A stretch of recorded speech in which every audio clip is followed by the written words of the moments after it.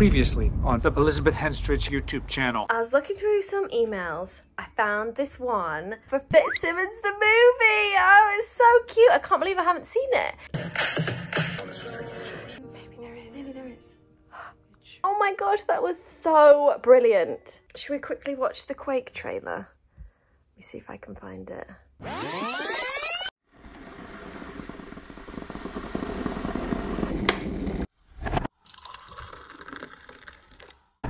There's a few now. I think it's this one. Let's watch this one. Wait. Her lifelong search led to stories of murder.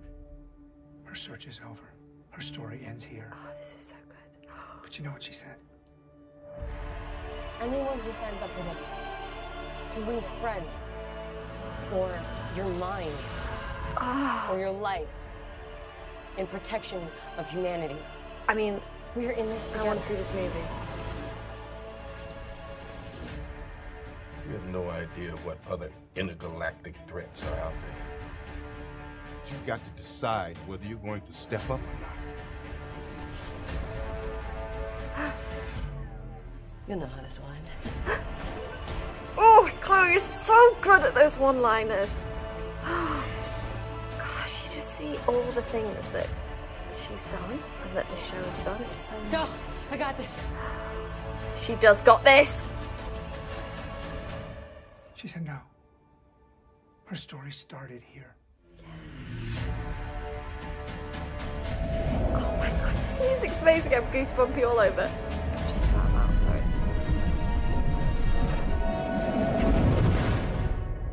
Her story starts here. Oh my gosh, it's so good. Okay, before this video gets crazy long, I also came across this email, and this video I was going to do an Ask Auntie Lil.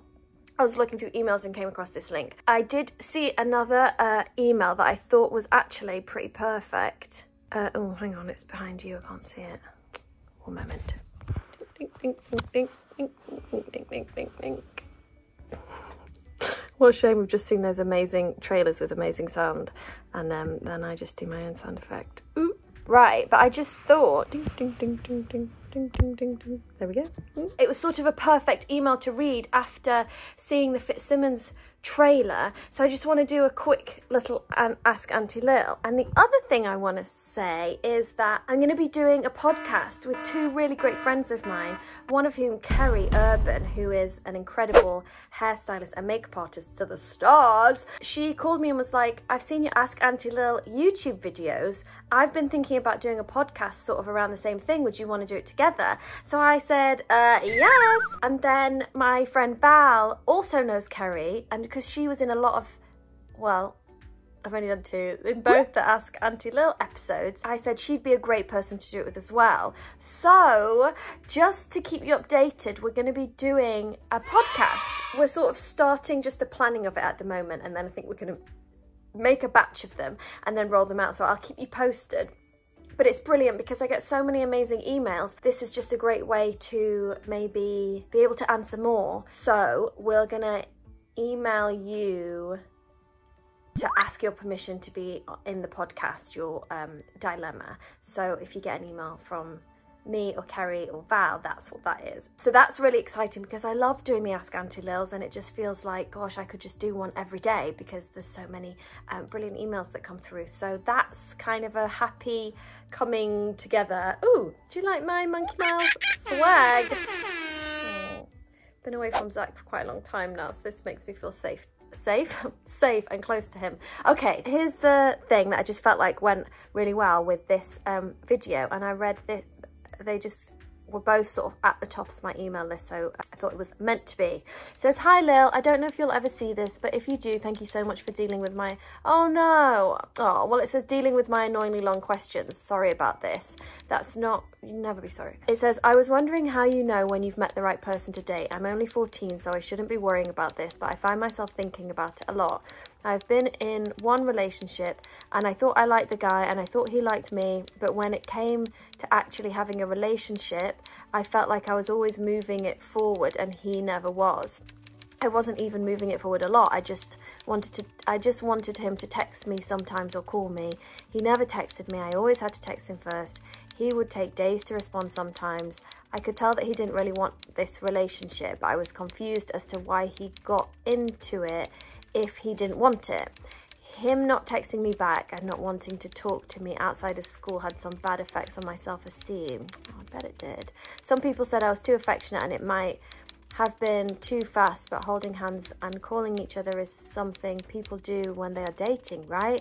He broke up with me right after school started and said he wasn't ready for a relationship yet, which I respect, but now I'm wondering if I am too affectionate or smothering and if I would ever find someone who enjoys a lot of affection and hugs and things like that, because I do. That's from Hannah.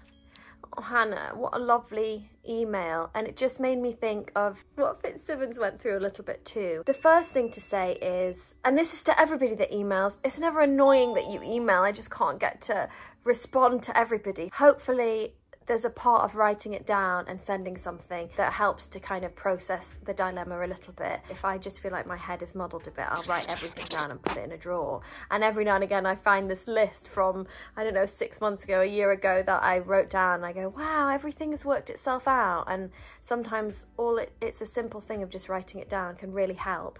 So hopefully some of you are feeling that. I went through a little bit of a similar thing at school, and I just think I was too young to, you know, I just would get very nervous, be like, yeah, let's go out, let's be boyfriend and girlfriend, and then get really nervous and just never talk to them and get too embarrassed. Everybody develops at different points in their lives, so it's not to say that you're too young. I'm just saying, just so you know, I was a little bit like this guy sounds. I just didn't feel ready, and it was just a bit too much for me at that age. So I didn't start having any sorts of relationships until much later, 17, and then didn't really have another relationship that was like boyfriend girlfriend until I was like 21 maybe after that. So don't worry if you're a late starter, or not that that is even late, but do you know what I mean? Like, it's different for everybody, I think is what I'm trying to say. And the other thing is, I think it's just a really useful thing for you to have experienced that everybody shows love in different ways and everybody likes to receive love in different ways, and it's the different love languages. So your love language, your way of showing affection sounds like it's tactile, which is one of mine too. Maybe we could put the love languages. It's like words of affirmation, gifts, tactile touch, I think. Oh, acts of service. I'm going to put the other one up here if there's another one. I think there's 5.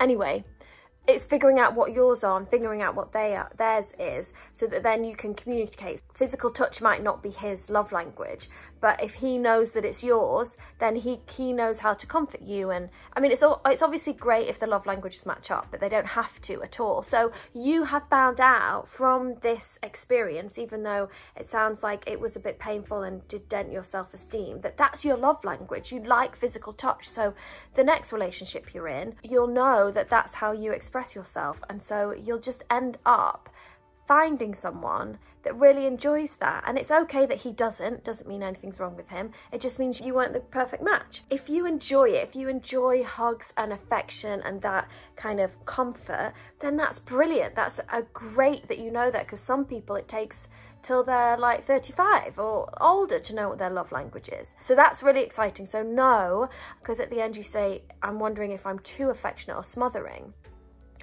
Not at all. It's just great that you know that, and that's not the way he shows affection.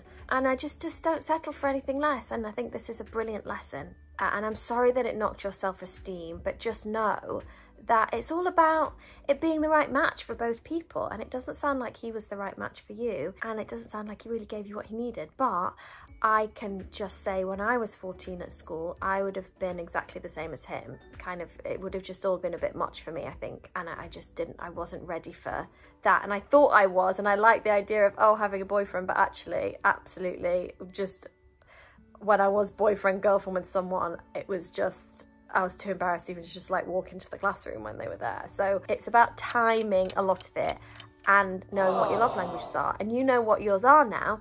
So then you can have that conversation when you are dating somebody of like, how do you show affection? What do you like? What are your ways that you like to receive love? And then once you know that, you can kind of communicate on that level with them, and you can say, well, mine's physical touch and words of affirmation, and I like you to text me back, and I like you to tell me how you're feeling, and then they can adjust. So I think that's what FITZSIMMONS found in the end of asking and really communicating. You are I should strangle you right now. Piece of work. And talking about what each person needed and being honest. The true you just cut my heart out with her bone knife. Well, now you know how it feels. Oh, ha ha ha. And the road to true love never did run smooth. Because I love you! Yeah, well, I love you too! Well, then why are we yelling? I don't know! Because we're still discovering so much about ourselves in a relationship as well. Didn't know you liked that. Didn't know you do that. But Hannah, you sound so wonderful and lovely, and I love physical touch too. I love hugs and being affectionate and words of affirmation as well. So it sounds like we're quite similar, and you will find your perfect puzzle piece. Just don't settle for something that's not a perfect puzzle piece, especially now. Try not to feel too much pressure about being in a relationship either, because like you say, you are young. When you say, I really shouldn't be worrying about this, it's okay that you are worrying about it, but just know that you've got all the ingredients that you need within you to find the perfect partner, and it will happen at the right time, and you don't need to change for this boy or for anyone. So thanks for your email. Guys, this has been a mashup of a reaction video and an Ask Auntie Lil. So thanks for watching. Thanks for being with me in my hotel. I'll only be here for a couple more days, so anybody worried about people maybe figuring out where I am by the time this is up on YouTube, I will not be staying here anymore, which is a shame, but there we go. Hey, thanks for watching. Thanks for being here. I have been Elizabeth Henstridge. I don't want you to go. Here on my own, I just don't want you to go. I don't want to go. But I will let you go because I'm sure you've got lots to be getting on with. And the sun is shining now, which is brilliant because, you know, I don't have my ring light or anything, so it's all natural light at the moment. And I also don't have any hair products with me, or my curlers or my straighteners. Can you tell? Don't want you to go.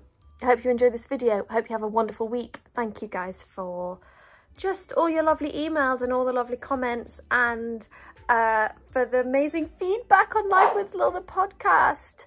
I appreciate you all so much. All right, I'm gonna let you go. Thanks for watching. Have a great week.